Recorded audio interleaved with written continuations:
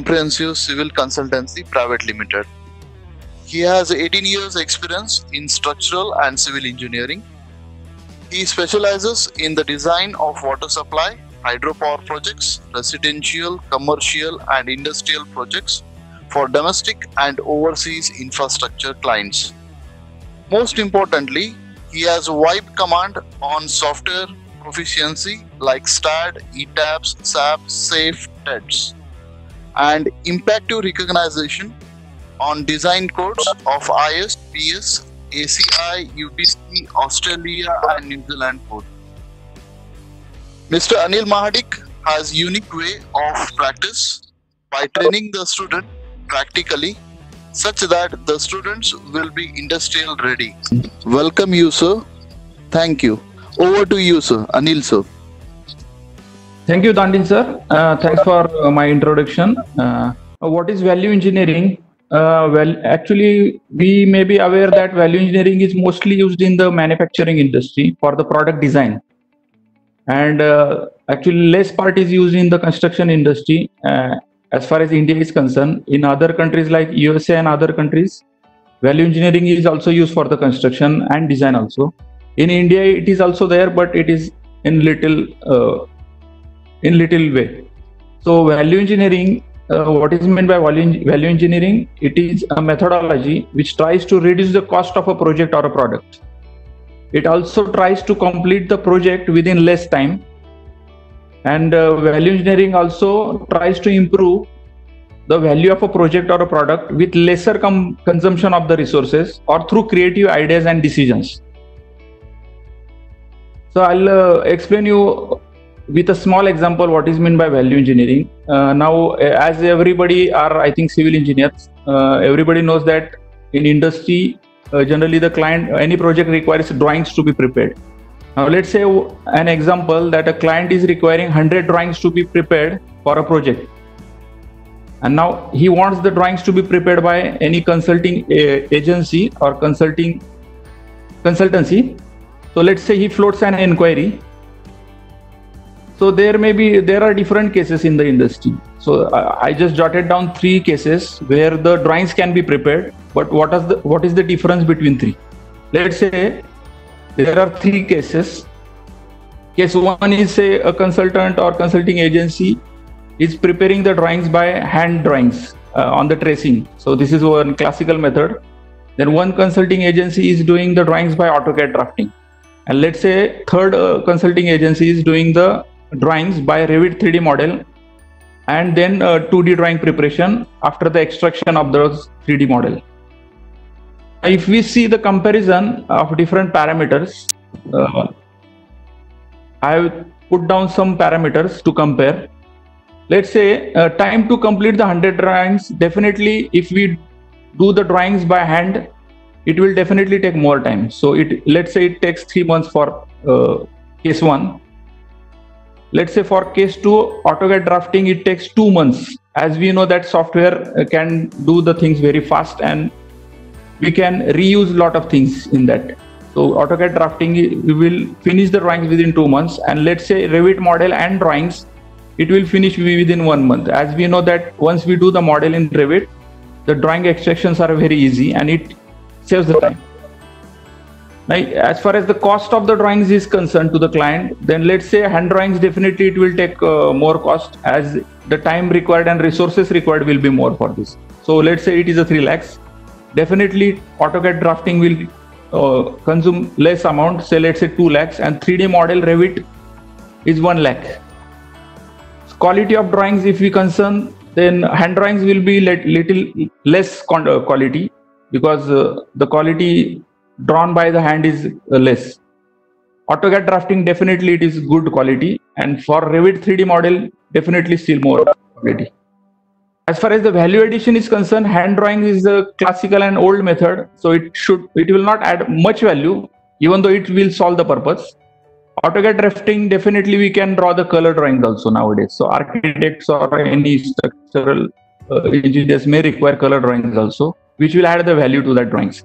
Then in Revit, 3D model also can be given to a client. Most of the time clients are not, rather educated in the technical perspective, so they understand 3D drawings better than the 2D drawings. So that is the value addition to the client. And for the standard use of future projects, definitely hand drawings cannot be reused again because they need to be prepared again and again. For AutoCAD drafting, generally 50% utilization reuse is possible. Revit model, definitely it will reuse more also than that. As far as the initial time for preparation is concerned, hand drawings will take more time. For AutoCAD drafting, it will take less time. For Revit model, generally actually initial time is more, but at the end the time gets saved. But initially it is less. As far as the initial cost for this system is concerned, definitely hand drawings, we only need the resources, say drafting or engineering resource. So initial cost may not be too much, but for AutoCAD software needs to be purchased, which will cost say 1 lakh rupees. And for Revit, it is still more. So if you compare these three cases, you will find that even though it seems that Revit is having initial cost more and initial drafting time more, but at the end it is giving the drawings within less time and within less cost. So this is a small example to understand the value engineering concept. Now we will go a little more ahead.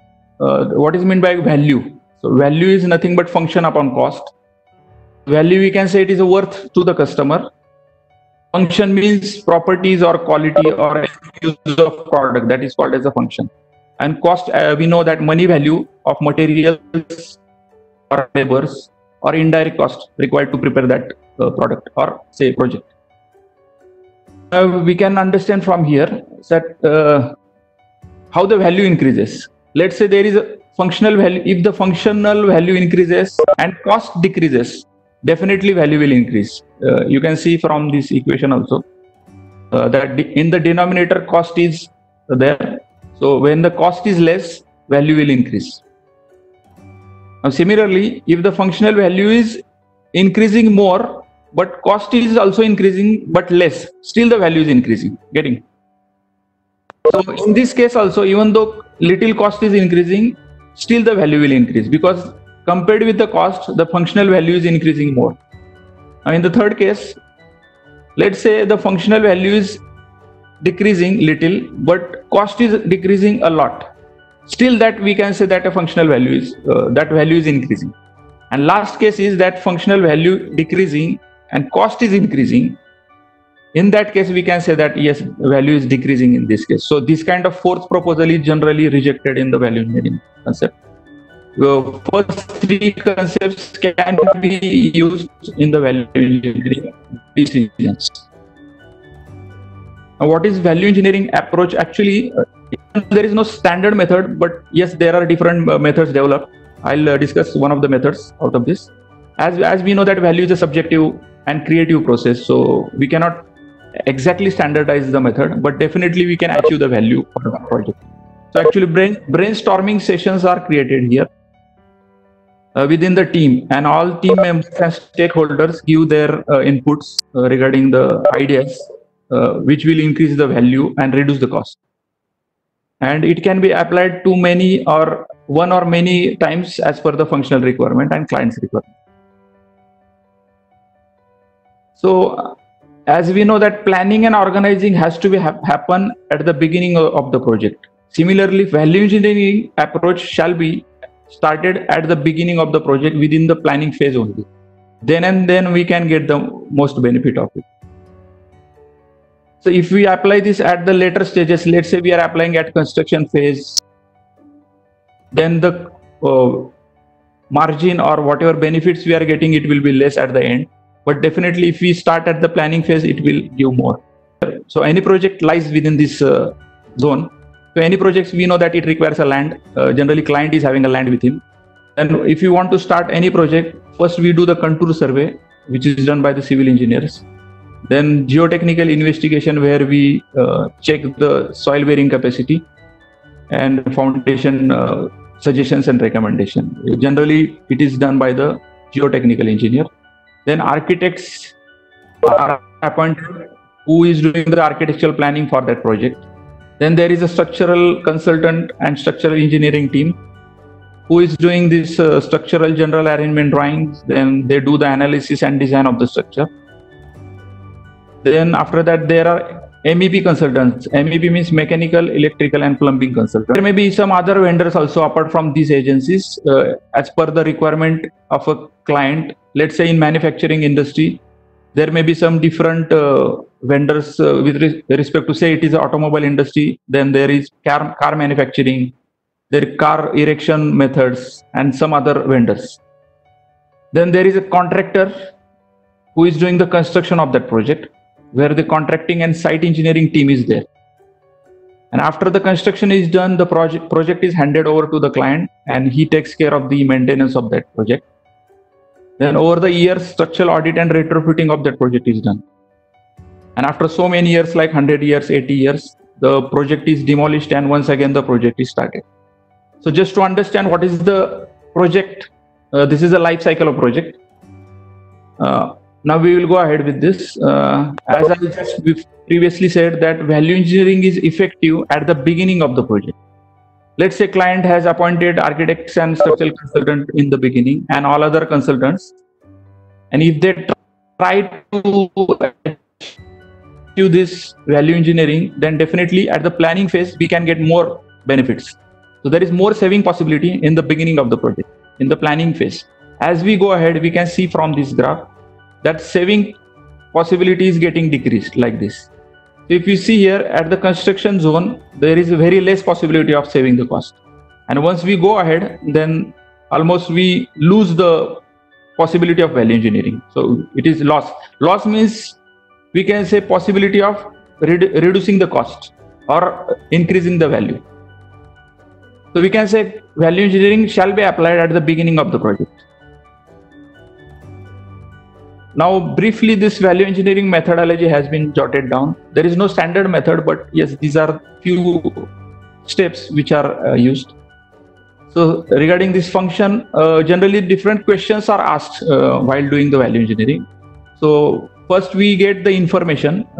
That means what is the requirement of a client or the project. Then what functions are performed. So we try to understand these requirements in the beginning. Then in the analysis phase, what we do, we try to do that, is there any possibility of elimination of any process? Or what are the alternative methods for improving that function? So we do the analysis of that and we try to get the information of that. Then with respect to material, as we know that we use material for any product or project.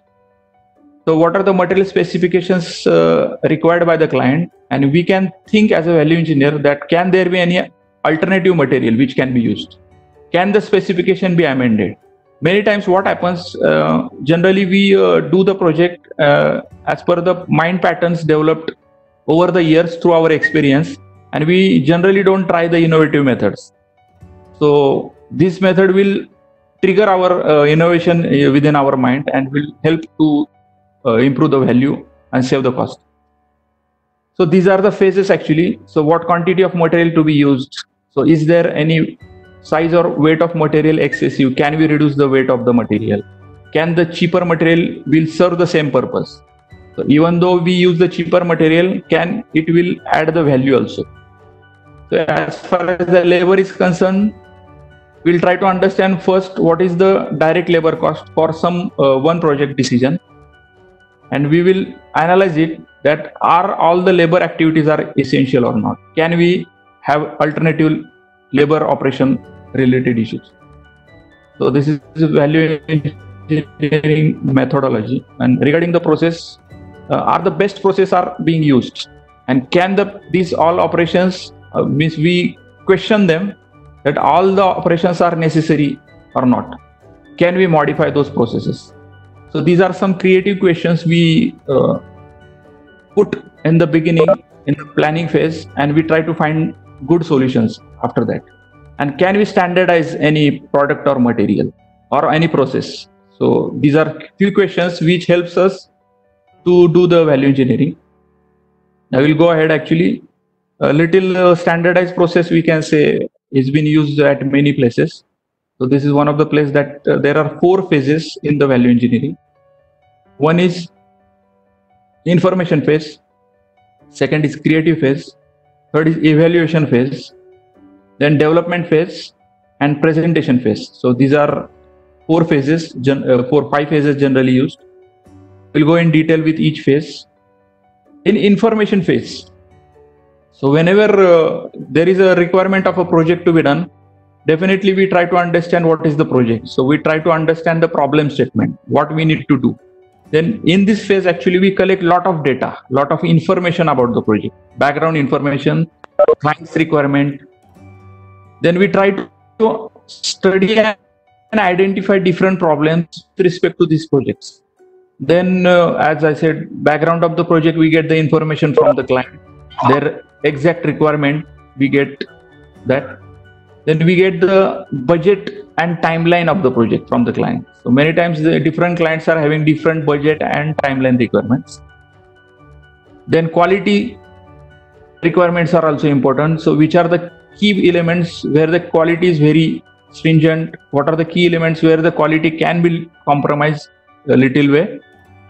And identify the cost mounting factors. There are a lot of in the project, there are many possibilities that the cost may overrun at some points. So we'll try to understand what are those. In the information, all data and information is collected regarding the project. Next comes the creative phase. This is a very important phase actually in the planning. So here all the team members within the organization, let's say generally there are different consultants involved in the project. So all these consultants together and their team members create different ideas. As those questions we have discussed before, that is that required or not? Can we have alternative material? Can we have alternative process for this project? So these kind of ideas are jotted down first. And most importantly, as it is a creative phase, all team members are given freedom to express their ideas without judging their ideas in the first phase. What happens if you tell them that no, this is good, not good idea? If you judge that idea that no, this is not good idea, what happens? They stop their creation of those ideas. In general, in this phase, creation is important. So just let them freely express their ideas, because many times the idea can come from even junior engineer also. Even though the project is big, senior people are there, there is a possibility that a junior person will have a great idea. Then ideas with value improvement are encouraged in this phase. So once the ideas are listed down, then we try to find which are the value improvement ideas. And next phase is the evaluation phase. Now this is the phase where those ideas are actually evaluated. So ideas are arranged in order of importance and relevance and compatibility. So as we have the list of say 10 ideas, they are they are put in order of priority and value and the cost. So the ideas which are having less cost, they will be first. The ideas which are having good value will be put first in this way.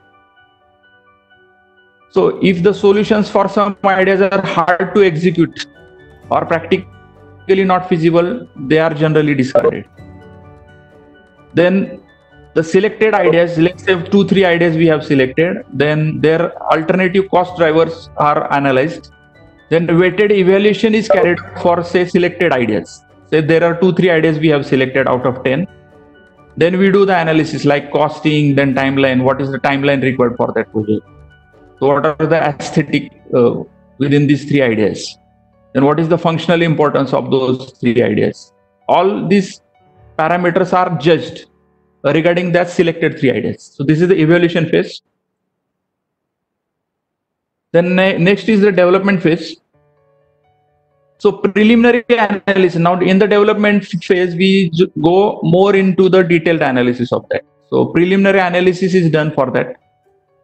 Then strengths and weaknesses are jotted down about all these ideas, and preliminary analysis of final idea is selected actually. So out of 3, the last idea has been now coming into picture now. So all parameters which I discussed, that detailed analysis has been done for these 2-3 options, and after that the final idea is selected. So out of 3 also we find that okay, this one is the best idea which we can use for our project. So that is the presentation phase, last phase, where we put that selected final one great idea Actually, as I previously said, it consists of different stakeholders like all consultants, clients, and vendors together in the planning phase, which helps us to for the clients to improve their project value and reduce their cost. Then after that, the final approval is taken by the client and the project gets started. So these are the phases of value engineering in general. So from this, we can understand what is the benefit of value engineering is to reduce the cost of the project or to save the time of the project. So generally, we know that these 2 points are very much important in the industry. It may be industrial construction, or it may be residential commercial construction or infra. Cost and time is very important. So these two are key drivers for any project. So in many times in value engineering, these two key drivers are focused more. And then after that, let's say there may be some best design solution, there may be good aesthetics as far as architects are concerned. Then to identify problems if there are any unknown problems, then to increase the durability of that project, that means life of value. So we know scrap value. As we know that any project over the years requires maintenance. Let's say if we are having very less cost in the beginning of the project, while for the construction of project, let's say we have a 1 crore say initial cost, and over the years for the maintenance it is taking 3 crores, then it is not a good worth. That even though we put less money in the beginning and more money in the maintenance, it is of no, it's not a good choice. And finally, the benefit is to increase the client satisfaction. Definitely, if we satisfy all these other parameters, definitely the client will be satisfied at the end of the project. We'll study this actually, and this will give more idea about how the value engineering can be applied in civil industry at design and construction phase also.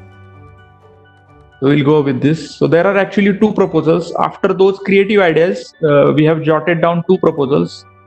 Actually, these 2 proposals are already constructed actually. So conventional proposal is there and value engineering proposal is there.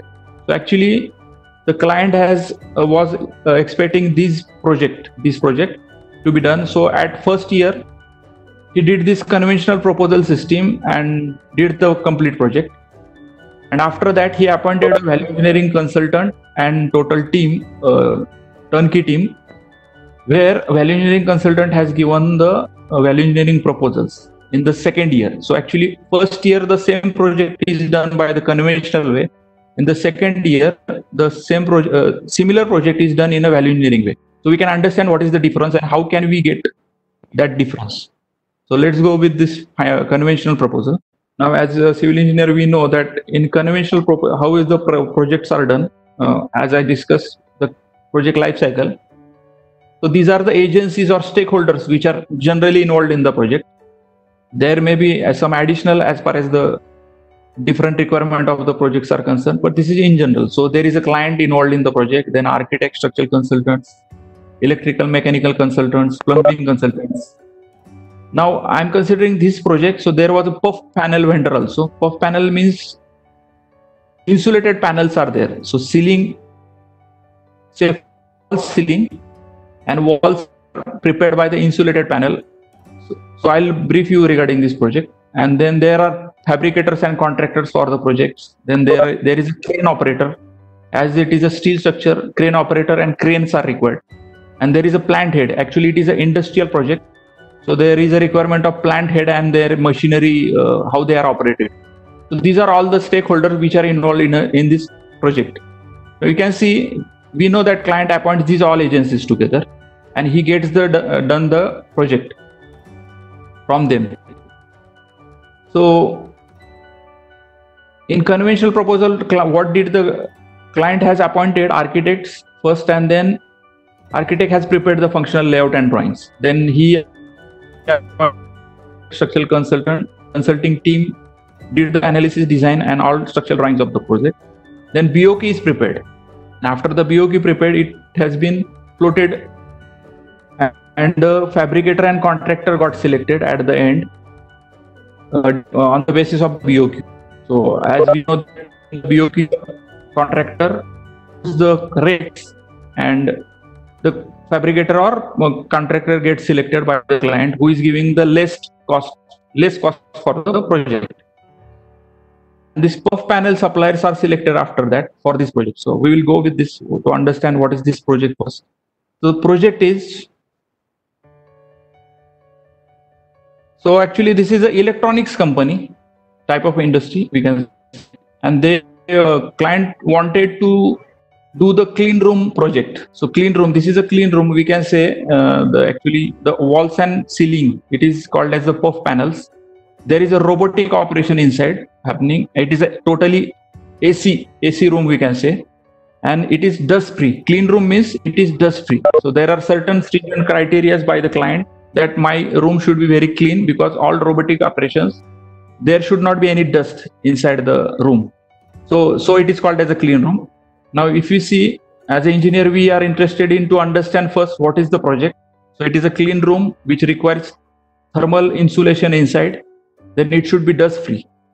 There should be enough lighting inside. And one of the key parameters regarding this project was that the client wanted that the operation should not be stopped while doing the construction and fabrication.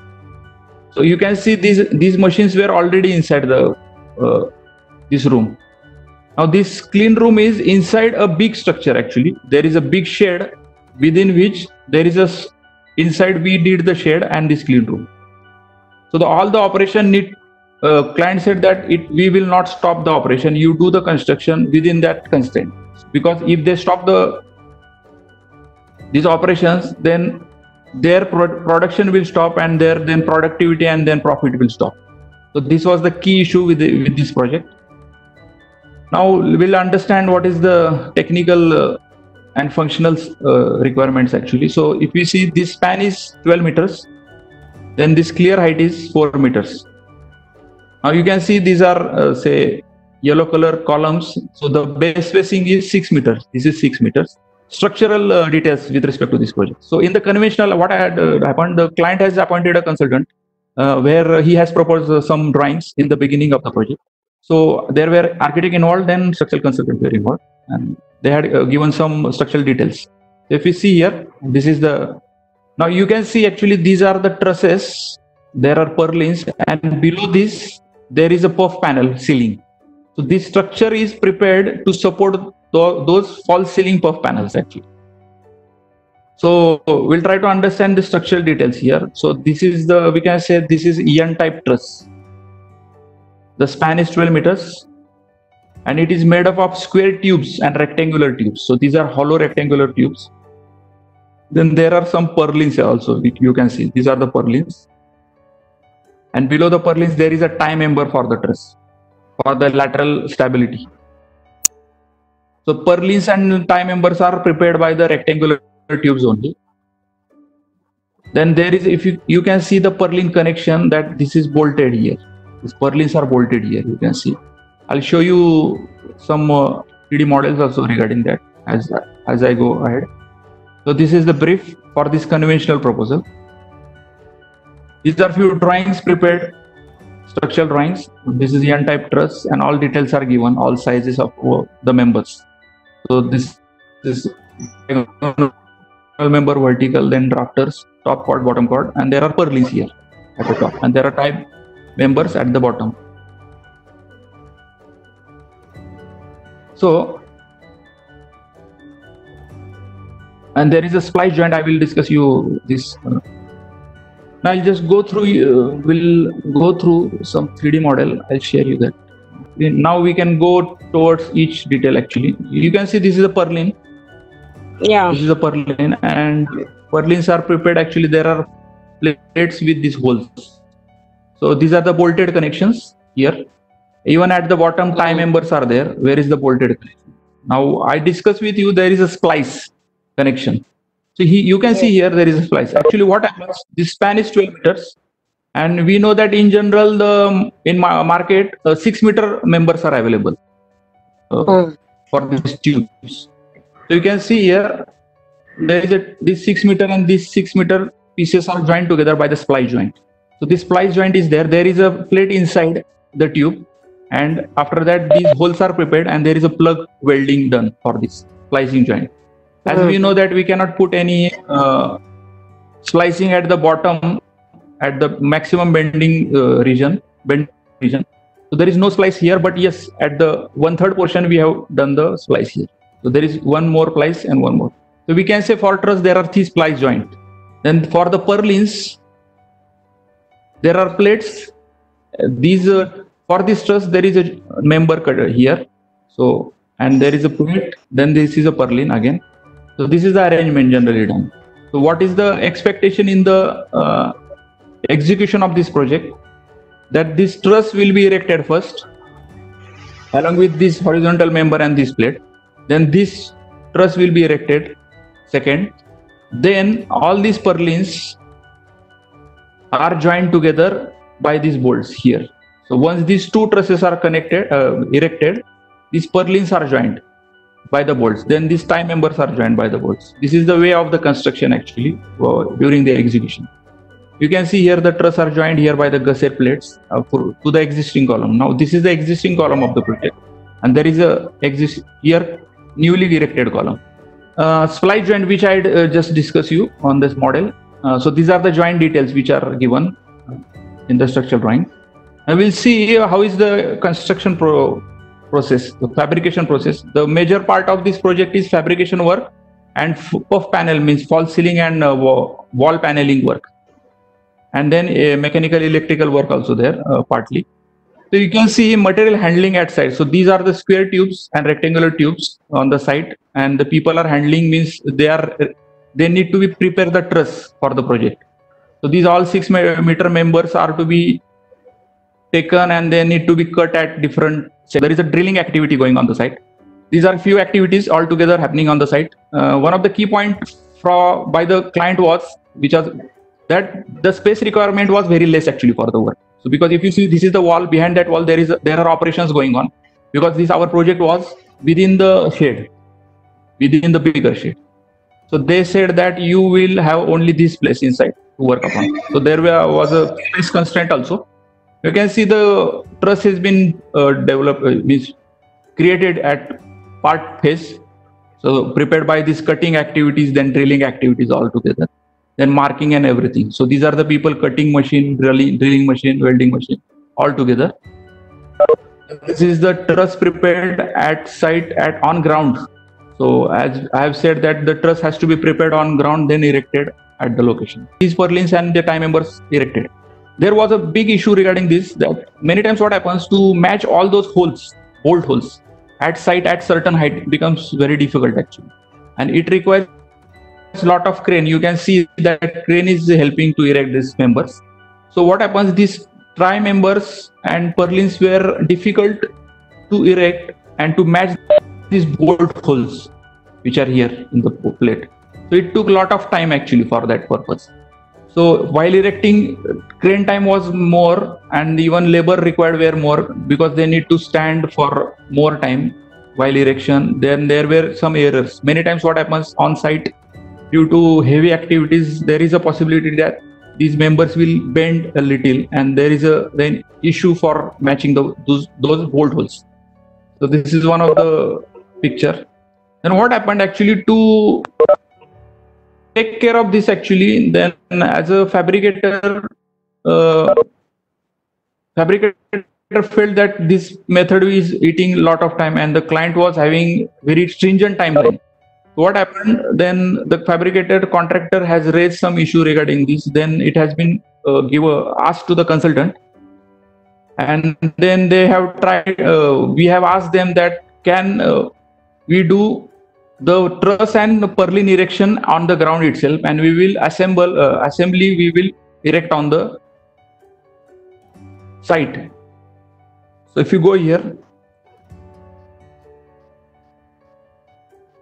now in the second phase what we did actually to reduce the time, the 2 trusses were taken together and all purlins are welded and bolted on ground itself, and these 2 assembly along with the purlins has been now lifted by the crane and erected at the site. So it saved the time, because putting these purlins at height by the labors and crane eats more time than this, because on ground the activities are easy because people can move very safely and easily. So we can say that this is the value engineering done at the construction phase or fabrication phase. But definitely It is at later stage, all trusses and purlins together on site. Now this is a first conventional proposal. Now in the next year, after 1.5 years, client required the same kind of requirement. Now in this time, he has appointed value engineering consultant and turnkey project he has given actually. So in that value engineering process, working structure, same structure was there actually as previously. The client is there, architect, structural consultant, all other consultants, fabricators, contractors, crane operator, everybody were there. So only one point is that value engineering coordinator is there in between them. So his role is that he is coordinating with each agency here, even including client, all architects, and he helps to optimize the cost and to optimize the time required for the project. He tries to understand the requirement at different levels. Then he proposes and helps these agencies to create the different ideas in the creative phase, and the best idea is selected among these all stakeholders, including client, and final idea is selected. So he is the main coordinator who is doing this kind of things. So we will see what was the next project here. So this is how the things were done. Actually, client appointed architect, structural consultant, and value engineering coordinator together, and all these agencies. Now what happened? Value engineering consultant followed the value engineering methodology I discussed before in the project at the planning phase itself. So in the planning phase, contractor is also involved, that perf panel agency is also involved, architect definitely is involved, then mechanical electrical people are also involved. So all the inputs, even the material supplier is also involved actually. What happens during this phase, we need to get the material rates also. So whatever suggestion or decision we take, we have to take the material rates from the suppliers. Then their lead times means how much time if I put an order to the material supplier, then how much time will it take to reach the material on site? So there are some materials which takes more time actually in the construction. So the materials which takes more time, more lead time, definitely client will not be happy to take those materials. So this kind of elimination is also done regarding this material suppliers. Then perf panel agency is also involved in the preliminary planning phase also. So I will discuss this during next slides. What is the importance of all this actually? So as we have already seen that value engineering is effective at the planning phase only, very effective. So these all peoples got involved in the planning phase only. So this is the value engineering proposal where the all C2 options are selected based on different parameters. Then after selecting the final idea, all working drawings got prepared after the coordination with all agencies. Then final BOQ is prepared, and then contractor got selected depending on that final BOQ. And perf panel supplier prepared all the material as per the drawings parallelly with the fabrication work. So I'll show you the photos and then you will understand what I meant to say.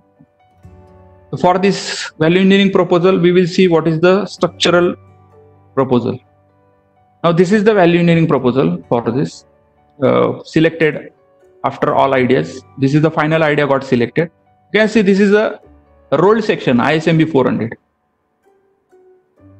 So instead of truss, ISMB 400 has been selected here. Then there are purlins, ISMC 150 purlins are there. Now this depth is very less, so there was no need of any actually tie members at below for stability actually. So only purlins are there at the top. Then you can see the end connections are welded connection here to the column. Now these are the drawings. This ISMB 400, all purlins, then cleats, everything, and this end connection is welded connection. This is the perf panel below that structure, that perf panel, right? There are some suspenders going on from this purlin to this perf panel, which are getting supported. So perf panel is supported by these hangers, green color hangers, which are coming from the purlins.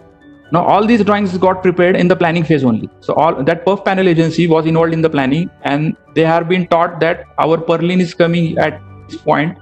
So perf panel agency has member inside this, a tube member, which is required. So at the execution phase, exactly this perf panel got erected at the right location. So this hanger got fitted at right location here. what happened in the previous conventional phase, that perf panel agency got selected at the end of the project after fabrication got started. And at that time, what happened, these purlins were not exactly below this tube. So there were some additional members required to be supported to the perf panel, because this support was here somewhere and there is no member here. So there was additional member has been added here, which added the cost and time to the project. So these are some issues which were happened in the conventional proposal due to non-involvement of that perf panel agency at the planning phase.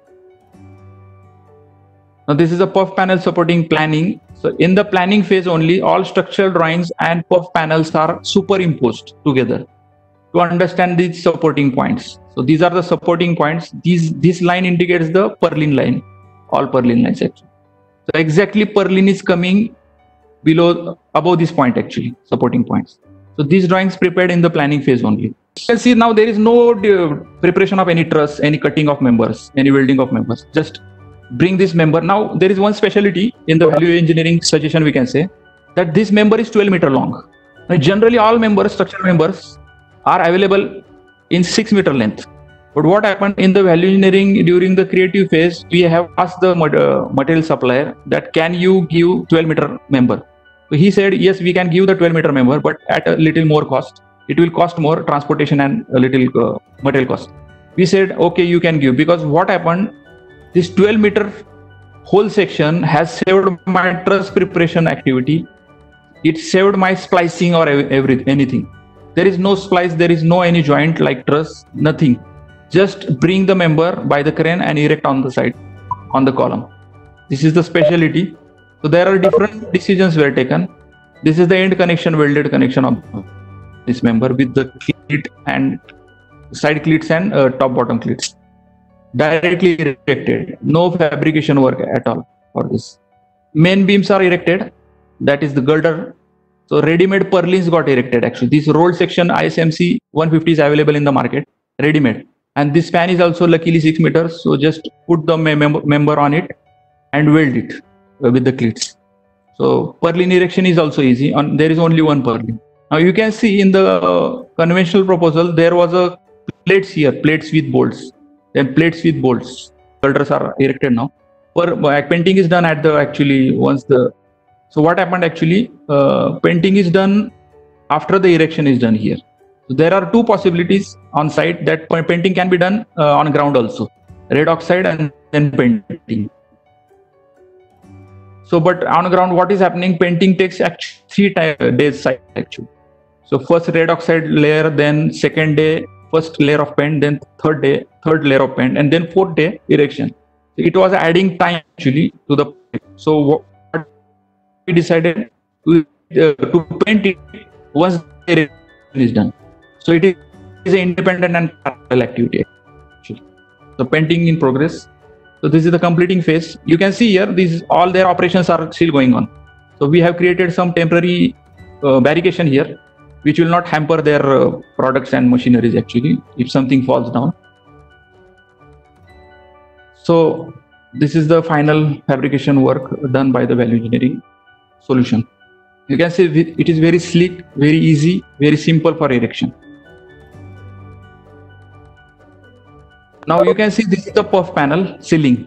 You will see there are hooks and there is one suspender or hanger which is exactly going at the below, and there are tubes inside this perf panel.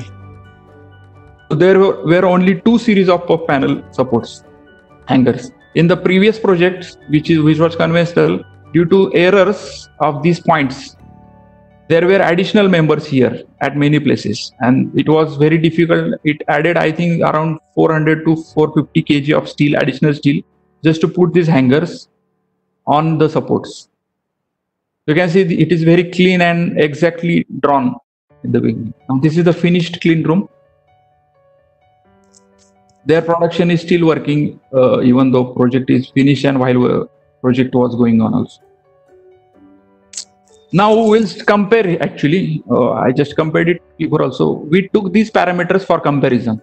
So let's say what is the parametric analysis for these 2 proposals. Weight was more in this. Overall, it is less in this proposal. So this is the second parameter. Third parameter, which is very important, that is the material cost. And then with respect to the labor cost, as I have said, there were a lot of activities. By using the crane and by using the laborers, many times it becomes very difficult actually to match the holes.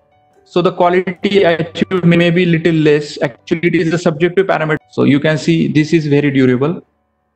Salvage value. Now in the comparison, we will see all these comparison together.